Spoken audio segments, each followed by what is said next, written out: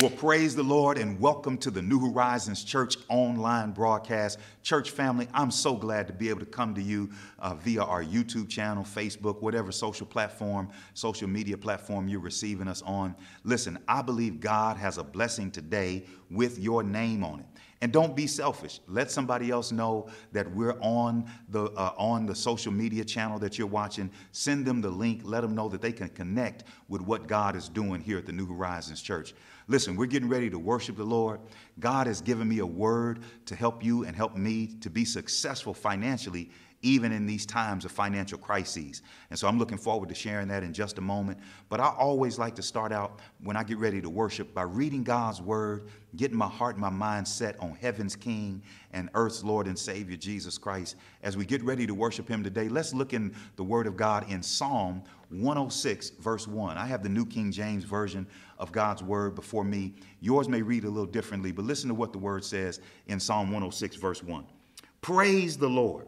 Oh, give thanks to the Lord, for he is good, for his mercy endures forever. Who can utter the mighty acts of the Lord? Who can declare all his praise? Blessed are those who keep justice, and he who does righteousness at all times. Verse 1 says, praise the Lord. I don't know about you, but I got a reason to give God praise today. God has been good to me.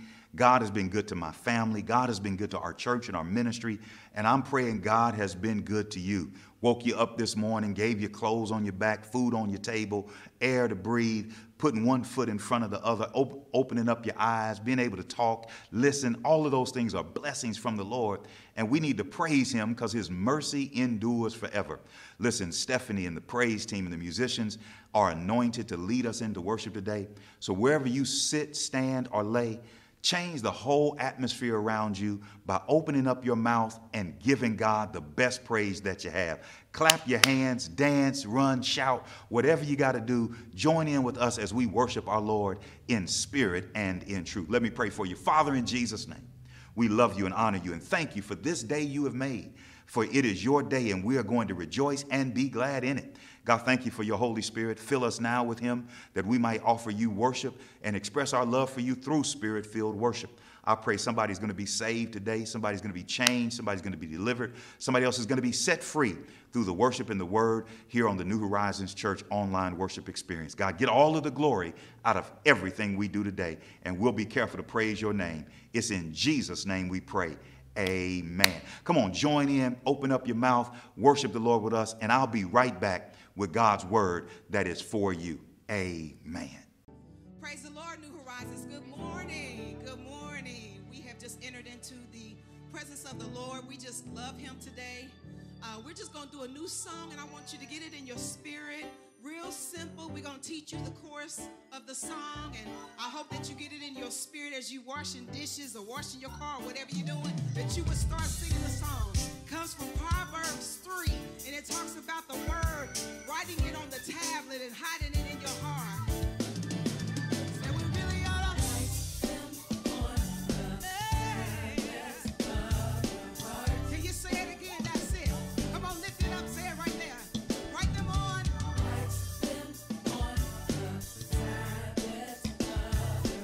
Come on, a little bit louder. Say it again. Write them on the tablet of your heart. Write them on the tablets of your heart. You got it for the last time. Come on, say it one more time. Write them on the tablet. Write them on the tablets of your heart. Listen, I am the vine. You are the branches. He who abides in me will forever be fruitful indeed. Yeah. I am the way, the truth, and the light. No one comes to the Father except that he comes through me. Yeah. So let not mercy and truth forsake you. Let not mercy and truth forsake you.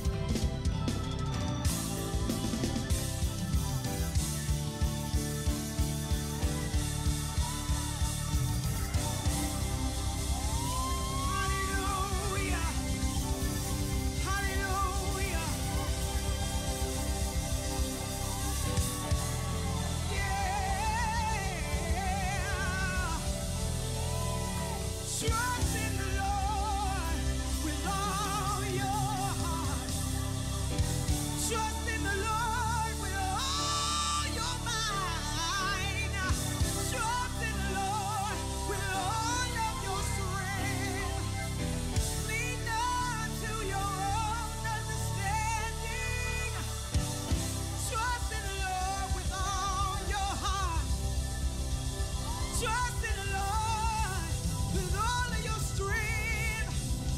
Trust in the Lord with all of your mind. I will lean not to my own understanding. Yes. Hallelujah. Bless you, Jesus. We bless you, Lord. Amen. Well, praise the Lord. I pray that you were blessed by the praise and worship of our praise team and our musicians. Thank you for joining in again to our online broadcast. Listen, I've got a wonderful word from the Lord. Let me pray for you, and then we'll get into God's word together today. Father, in Jesus' name, thank you for the worship that has taken place. Now, God, we're getting ready to look into your word, and we pray as the psalmist that you'll show us wonderful things in your law. Give us eyes to see and ears to hear what the Spirit has to say to the church. I pray, God, that we would not just be hearers of your word, but we would be doers of your holy and righteous word. God, I know that many people are struggling in this season with the COVID-19 virus, with the financial crisis, and with all of the social unrest that's taking place in our nation and in our communities. So, God, I just pray for your grace and your peace and your mercy to be abundant in the life of your people. And I pray, Lord God, that souls will be saved, that lives will be changed, that our community will be impacted by the preaching of the good news of Jesus Christ. Bless us all now. In Jesus' name we pray. Amen. Amen. Amen. Well, church family, listen, I wanted to come to you. God has been dealing with me about helping us navigate the new normal that we find ourselves in. Certainly with COVID-19 and all that's going on with the pandemic, I pray that you are practicing safe social distancing. I pray that you and your family are following what the healthcare experts are telling us to do in terms of wearing masks, in terms of putting ourselves in position, as well as others, to be safe in this season while we try to also socialize as God leads us to be able to do that. But I also know that we're facing a financial crisis, because when people were trying to help us to lower the curve or flatten out the curve, if you will, many people weren't able to go to work. Many places of businesses and establishments were literally shut down. Some people were furloughed. Some people lost their jobs. Some people were going through a horrible, horrible financial crisis. And many people are still struggling and trying to figure it out financially. And so I've been praying for you, been praying for your families. And God has put on my heart to give a word today of encouragement in the area of finances, in the area of being blessed in this season of really financial crisis for many people. And as I get ready to share this, I already know whenever we start talking about money, whenever we start talking about finances, anytime, it can be a painful situation. But certainly it can be painful in difficult times and difficult seasons. I remember one of my mentors, Pastor Ralph West, as he was talking about stewardship to his church one day, he relayed a story that when he goes to the doctor, that the doctor starts poking and prodding and pushing on his body to find out if everything is all right. And he said that when the doctor starts poking and pushing and prodding on his body, if there's some pain in a particular area, what the doctor then says is that we have a problem because things shouldn't hurt in that area. And that's kind of how it is whenever the pastor or the preacher or the teacher starts talking about money in any season, but certainly in a time of financial crisis, that if we start talking about money or start talking about finances and it hurts you in a particular area, that pain shouldn't be there. That is a signal that there may be something wrong or something going on underneath the surface that we need to get to. And so I don't want you to be pained. I don't want you to be unnerved. I don't want you to be upset during this message, because really this message is designed to help all of us make it through this financial crisis, make it through these muddy times with our money, and help us to be successful even in the struggling times that financially many of us may have to face. And so I'm praying that this will be a message of encouragement, a message of hope, and a message that will equip you and your family to succeed in these financial seasons. And let me also say this, that I have studied finance for many years. I have an economics degree from my undergraduate. I have a master's in business administration from one of the MBA programs here in our nation in business economics. And with all of the education that I had, I've worked in corporate America and all of the experience I had there, I never really learned how to manage money personally until I learned it from my pastor and learned it from the Bible. I learned how to manage money corporately. I learned how to manage money as a manager of a business or a brand, but I really didn't learn how to manage money appropriately until I learned it from God's Word. God's Word has so much to say about everything in our life, about us being saved, about developing our souls, about discipleship, but it also has a lot to say about how we manage our money. And what we have taught our church here at New Horizons from the day one that we started is that we're not afraid to talk about money. In fact, we were planted during a time of a recession in 2006, one of the most difficult financial seasons that our country has gone through. And we taught our church and we taught the membership of our ministry, we taught the families and the individuals the financial principles that are in God's Word. And so many people were blessed to come out of debt. So many people were blessed to make it through that season. And then, of course, God blessed our church to the point where we are a debt-free church. We have never owed anyone anything other than our love. We've been able to purchase a building and some land for this ministry debt-free with cash. We have reserves where we can be able to help our community do things. And so these principles work not only for the church, but they also work for the individual Christian. My wife and I have been following these principles for some 20 years now, and blessed be the name of our Lord and Savior Jesus Christ. We are a debt-free family. We don't owe anybody anything. We're able to save. We're able to be blessed, and we're able to bless other people with the overflow that we have. And so what I really want to share with you is from my heart of what I believe God's plan is for us financially. It works for the church. It works for the Christian. It's worked from one generation to the next, and it can work for you and your family. So my prayer is that you'll be open-minded, open-hearted to what God is getting ready to share in these next few moments, and that you'll be able to apply these principles to your life as we move forward in what we have to do. So I want you to look with me in 2 Corinthians chapter 9. 2 Corinthians chapter 9. You want to get that out, get that on your iPad or your phone or your Bible if you have it. And I have the New King James Version in front of me. I'm going to read the first 15 verses of that chapter because I want you to get the context of what we're going to share today in 2 Corinthians chapter 9. It says, "Now concerning the ministering to the saints, it is superfluous for me to write to you, for I know your willingness, about which I boast of you to the Macedonians, that Achaia was ready a year ago, and your zeal has stirred up the majority. Yet I have sent the brethren, lest our boasting of you should be in vain in this respect, that as I said, you may be ready. Lest if some Macedonians come with me and find you unprepared, we, not to mention you, should be ashamed of this conduct or confident boasting. Therefore I thought it necessary to exhort the brethren to go to you ahead of time and prepare your generous gift beforehand, which you had previously promised, that it may be ready as a matter of generosity and not a grudging obligation. But this I say, he who sows sparingly will also reap sparingly, and he who sows bountifully will also reap bountifully. So let each one give as he purposes in his heart, not grudgingly or of necessity, for God loves a cheerful giver. And God is able to make all grace abound toward you, that you, having all sufficiency in all things, may have an abundance for every good work. As it is written, he has dispersed abroad, he has given to the poor, his righteousness endures forever. Now may he who supplies seed to the sower and bread for food, supply and multiply the seed you have sown, and increase the fruits of your righteousness, while you are enriched in everything for all liberality, which causes thanksgiving through us to God. For the administration of this service not only supplies the needs of the saints, but is also abounding through many thanksgivings to God, while through the proof of this ministry, they glorify God for the obedience of your confession to the gospel of Christ, and for your liberal sharing with them in all men. And by their prayer for you, who long for you because of the exceeding grace of God in you, thanks be to God for his indescribable gift."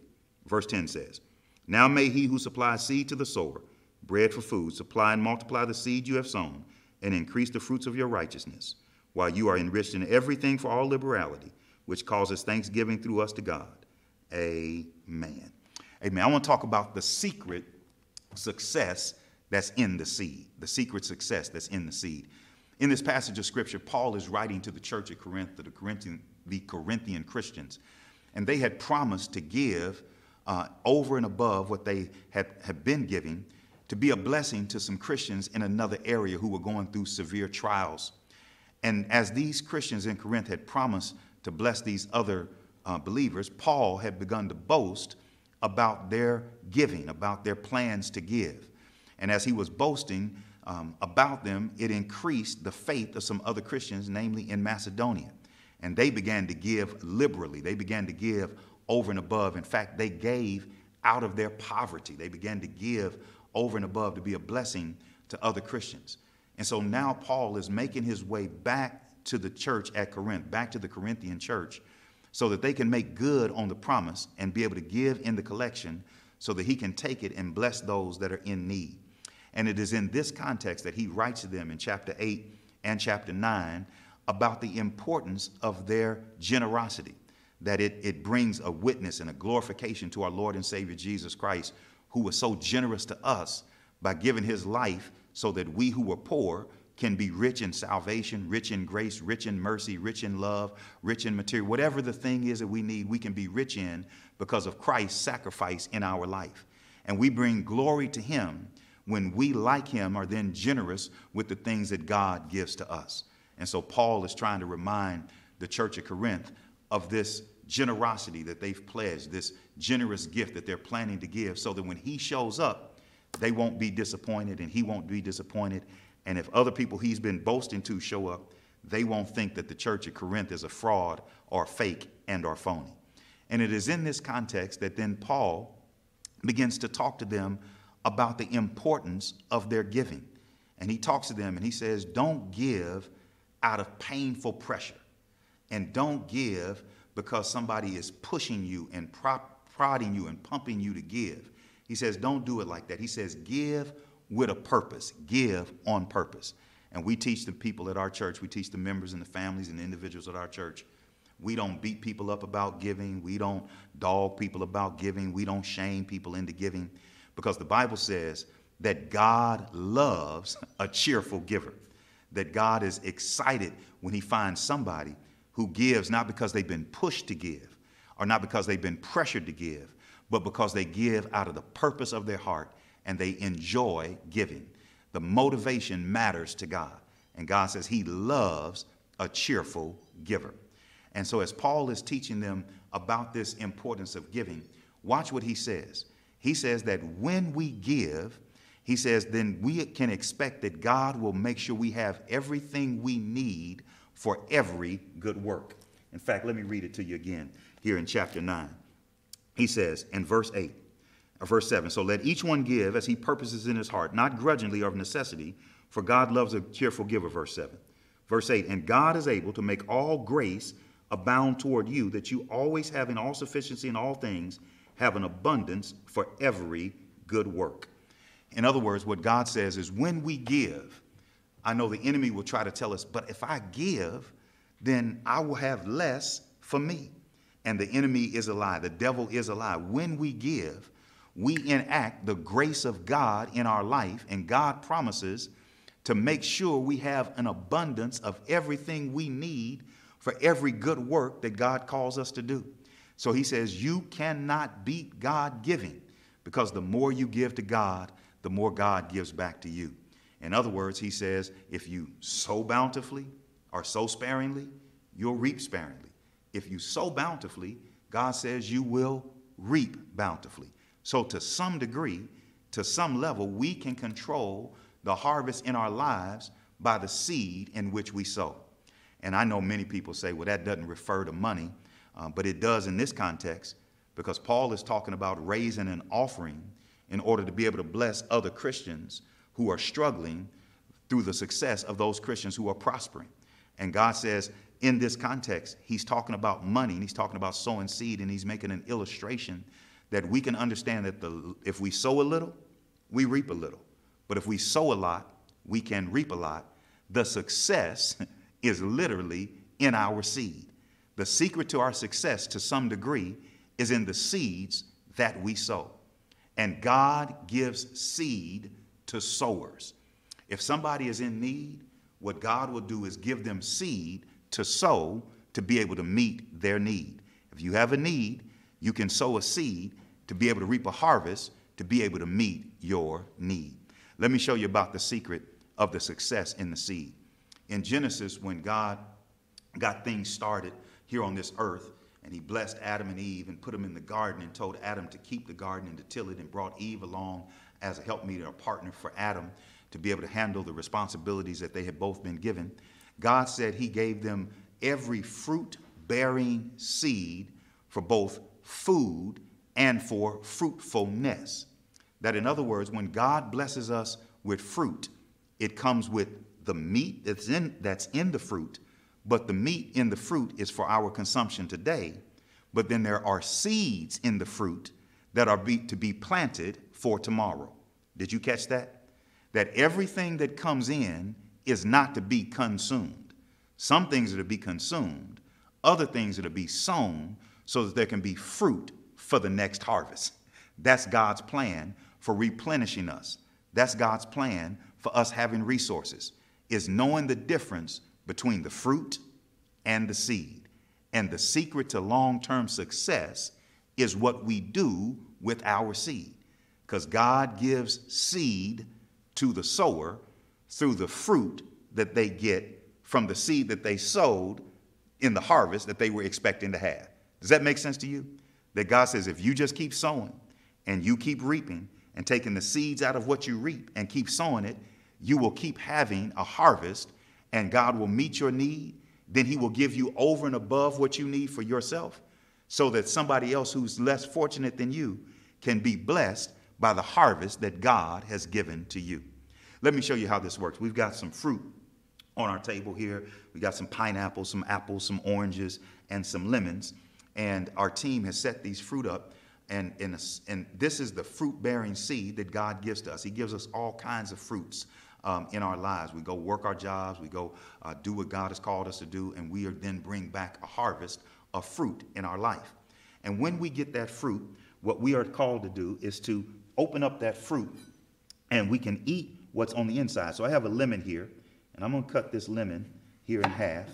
And inside of the lemon, what you can see are some lemon wedges, and you can make lemonade if you get lemons. But also inside of each lemon are some seeds inside of the lemon. And what I have to learn to do, and what you have to learn to do, is to not just eat the lemon and eat the seed, but eat the fruit of the lemon, but save the seed so I can sow it in the future to get more lemons. So I have some lemons here. I also have some kiwi. God blesses us with some kiwi. When I open up the kiwi, there's all kinds of seed inside of the kiwi. Doesn't that look good? It looks good, but you shouldn't eat it all, because if you want to have future kiwis, you got to sow some kiwi seeds in order to get a kiwi harvest. And then I have another fruit. I'm not sure what kind of fruit this is, but they told me that it is fruit. It's avocado. It's an avocado. That's what it is. And as I cut this avocado, it has, they told me if I cut it, there's something in there. Yes, there's a big piece of seed in there. Let me see if I got this one I had already cut. There it is. When I open up this avocado, you can see inside of it is a seed that's in there to be planted so I can get some additional avocado. Now, here's the key. I can't eat the seed, because if I eat the seed instead of sowing the seed, then all I'm going to have a couple of hours later is a great big mess, because the seed wasn't intended to be consumed. It was intended to be planted. And so if you want to have a harvest, and I want to have a harvest, God says if we sow sparingly, we'll reap sparingly. If we sow bountifully, we will reap bountifully, because you cannot beat God giving. The more you give, the more God gives back to you. Let me see if I can show it to you one more time. I have some watermelon seeds that we went to the store and purchased. And so here on this package, it says watermelon, crimson sweet watermelon. And so if I want to have some watermelon in my garden, what I do is I take the seeds in this packet and I plant them in my garden if I want to have the picture that's on the package. Now, I can't get this picture just by wishing it to happen. I can't get this picture just by praying over the seed. At some point, I'm going to have to take the seed out of the packet and plant it into the ground if I want to get the picture that's on the package. Are you understanding what I'm saying? It's not enough to get the vision from God about how he wants to bless you. Now we have to take some faith along with the word and the vision and put the seed in the ground if I want to get what the package says I can have. That's true if I'm planting watermelons. That's also true if I'm planting pumpkins. These beautiful pumpkins are available to me. I have the seed on the inside of the bag, but as long as I keep the seed in the bag and don't put the seed in the ground, all I'm going to have is a picture, and I'll never get the pumpkin. Who am I preaching to? That God has given you a vision of pumpkins or watermelons, a business, a new home, a new financial situation that your family has been in and he wants to deliver you from. And he's given you the vision right out of his word about what to do. But it's not enough to have the vision. At some point, if I'm going to have the vision come to pass in my life, I've got to do what the word of God says. I have to do what the package tells me to do. And as I was reading the instructions on how to get watermelon and how to get pumpkins to grow in my garden, look what it said on the back, in the small print on the back of the package.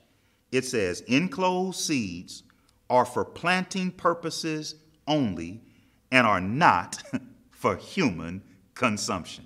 Did you hear that? Elder Roan, when he purchased the seeds, he said, Pastor, read the back of that package. I think there's an illustration in there. And as he read that to me, it says, these seeds are not for human consumption. They are designed to be planted to produce what's on the package.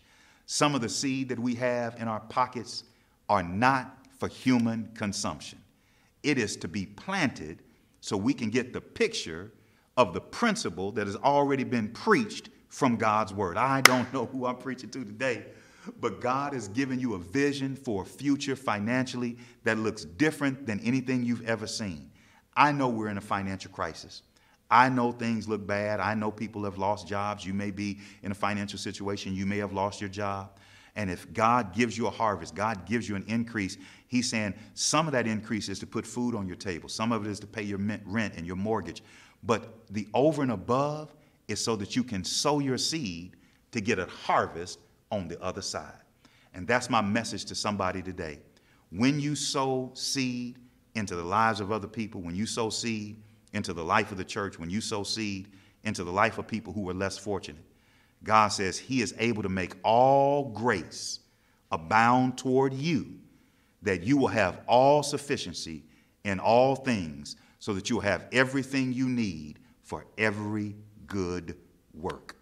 Make a choice that I'm going to eat the fruit of my labor that God has provided, but I'm also going to sow the seed that comes from the harvest so I can have a future harvest into my life. I want to help somebody today. And every time we teach on finances, I always tell you there are 4 principles that everybody needs to follow. We follow them at our church here at New Horizons, and it's been blessing us for the last 15 years, again, to be a debt-free ministry, to have surplus, to be able to bless those in our community. My wife, Camille, and I follow it in our household. And these 4 principles are very simple. Number 1, give a tithe to church that you're being blessed by.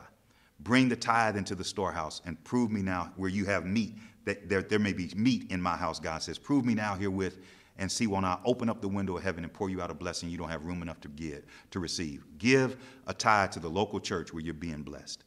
Secondly, save some for yourself. Give 10% to God, and then try to put aside 10% of everything you earn for yourself for a rainy day. Have ant sense. Ants gather in the summer so that when winter comes, they can make it through the cold, bitter, harsh winters that's coming. Give, save, pay off your debt. If you owe a credit card company, if you owe a car note, if you owe your friend that you borrowed money from last week, last month, or last year, pay off your debts. And we talk about doing it in a debt snowball, paying off the smallest debt first, then adding that debt onto the older debt or the bigger debt later. And when you finish paying off your debt, live within your means. Don't live outside of your means. Don't try to keep up with the Joneses. Don't try to keep up with the Smiths. Don't try to keep up with the Johnsons. Don't try to keep up with the Jacksons. Don't try to keep up with anybody else. You live and I live within our means. And God says, be content with whatever state of faith that you have and the state that you're in. God says you can be content and have peace if you follow those principles. But it starts with giving, sowing your seed, followed on by saving, paying off your debt, and living within your means. This first Sunday, we're getting ready to take Holy Communion in just a moment. But before that, I want to remind you that before the people in Macedonia gave their finances, the Bible says they gave themselves to the Lord. The best gift you can give is not just your money, but it's to give yourself to the Lord. And then once you give yourself to the Lord, give yourself over to a ministry that is a Bible teaching, Bible believing church where you can grow and develop in the Lord, and that will teach you biblical principles about how to be blessed and be successful in the things of God. It doesn't start with the money. It doesn't start with the finances. It starts with your faith in the Lord Jesus Christ. They gave themselves first to the Lord, then to the ministry. Then they gave money to the ministry. Listen, if you've never given your life to Jesus Christ for the forgiveness of your sin, everything that I talked about is important financially, but this is important eternally, to give your life to Jesus so that he can wash your sins away. All of us have sinned and fallen short of God's glory. I've sinned. I've made mistakes. People in our church have sinned and made mistakes. You've sinned and made mistakes. I don't need to tell you about all of my sins. If I did, you probably wouldn't want to listen to me. But you and I don't have more sin power than God has grace power. We've not made a mistake that the blood of Jesus Christ cannot wash away and forgive.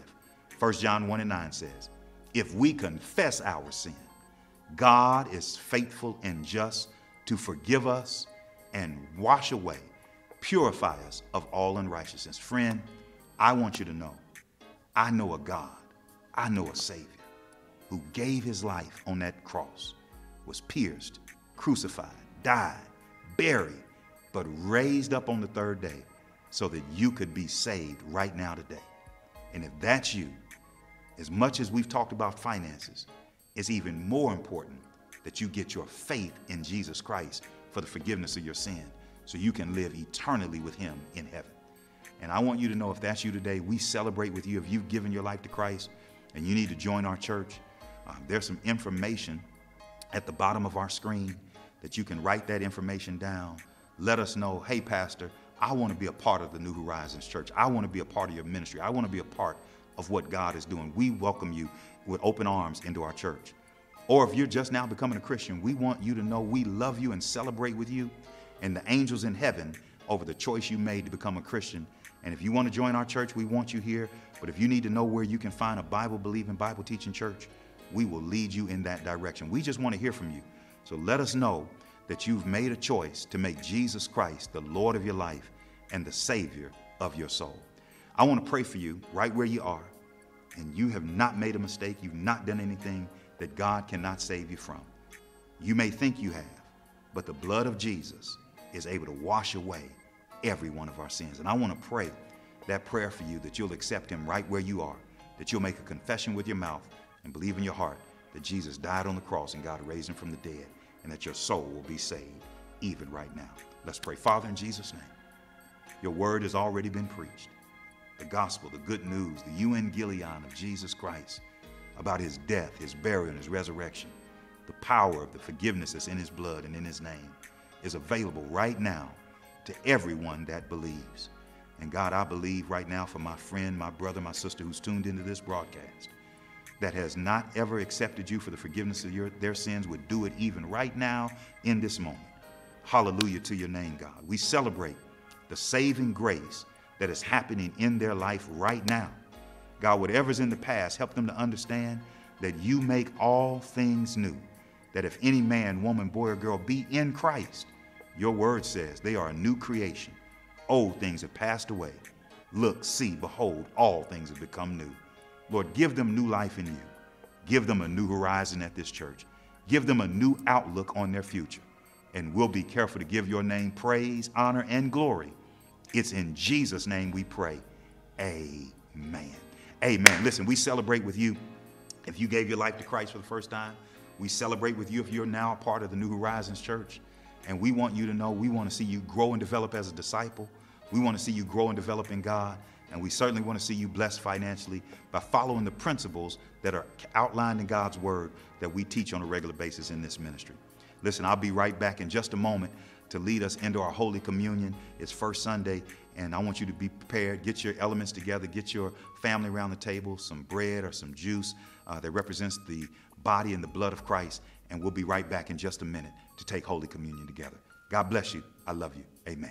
Every first Sunday at New Horizons Church, we remember the death, burial, and the resurrection of our Lord and Savior Jesus Christ by taking Holy Communion together. And so this Sunday is no different. And so I pray that you have your elements together in your home. If you don't, take a moment and press pause. Get you something in your house, some bread or some crackers or something that would represent the body of Christ, which is broken for us. And then get something in your house that represents the blood. It could be some juice or some other beverage that represents the blood of Christ. And what I'm going to do is I'm going to read a scripture. I'm going to explain what these elements mean. Then I'm going to pray over your elements, and then we can take Holy Communion together. Amen?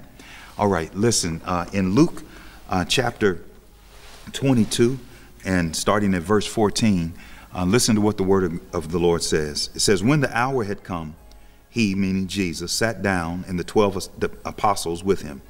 Then he said to them, with fervent desire, I have desired to eat this Passover with you before I suffer.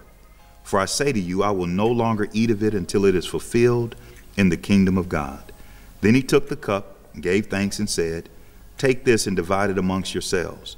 For I say to you, I will not drink of the fruit of the vine until the kingdom of God comes. And he took bread, gave thanks, and broke it, and gave it to them, saying, this is my body, which is given for you.